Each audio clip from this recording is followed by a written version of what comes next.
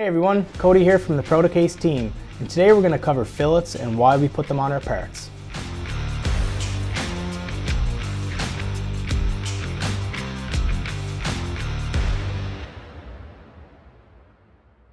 A fillet is a rounded corner or edge that we put on our parts. This can act as an aesthetic feature or perform as a safety feature. If you've been following our Proto Tech Tips for a while now, you'll know that we covered fillets in a previous tech tip video.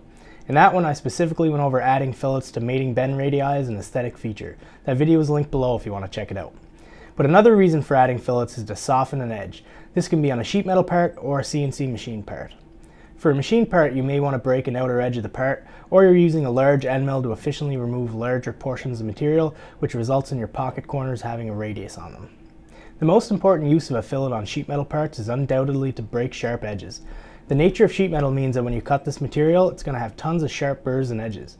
We run those through a deburr station to remove the burrs and smooth out the surface of the flat pattern, but if the design has sharp corners on it, the part can still come out sharp even after the deburring process. Our engineering and design services team will always add small fillets to any sharp corners on a part.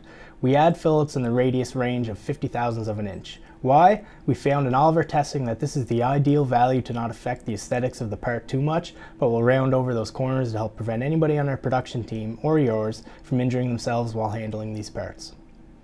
Your sheet metal parts go through a lot of station and hands here at Protocase, and this is just one simple way that we can increase the safety of everybody involved. Of course, if your design requires sharp corners, please make sure to note this to your Protocase account manager when submitting files for quoting. This way we can be aware of your specific requirements and make sure everyone on our team who will be manufacturing your parts are aware of it as well. So, thanks very much for watching this week's Proto Tech Tip.